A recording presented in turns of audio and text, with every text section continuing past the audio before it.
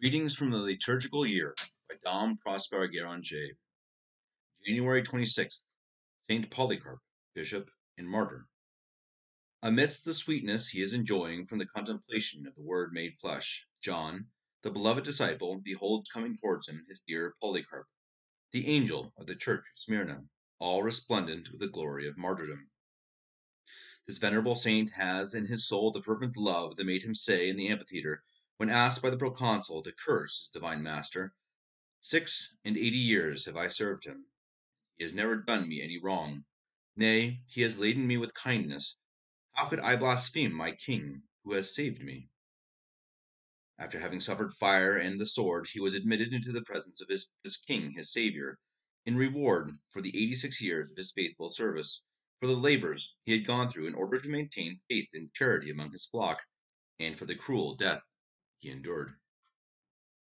He was a disciple of St. John the Evangelist, whom he imitated by zealously opposing the heretics who were then striving to corrupt the faith.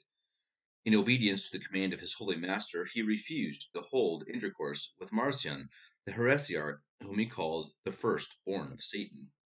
This energetic adversary of the proud sect that denied the mystery of the Incarnation wrote an admirable epistle to the Philippians, in which we find these words: "Whosoever confesses not that Jesus Christ came in the flesh is an antichrist."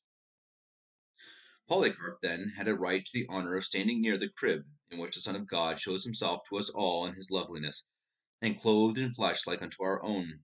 Let us honor this disciple of John, this friend of Ignatius, the bishop of the apostolic age, whose praise was pronounced by Jesus Christ himself in the revelations of Patmos. Our Savior said to him by the mouth of St. John, "Be thou faithful unto death, and I will give thee the crown of life." Polycarp was faithful even unto death, and he received his crown. And whilst we are celebrating the coming of his King among us, he is one of the saints who assist us to profit by the holy season,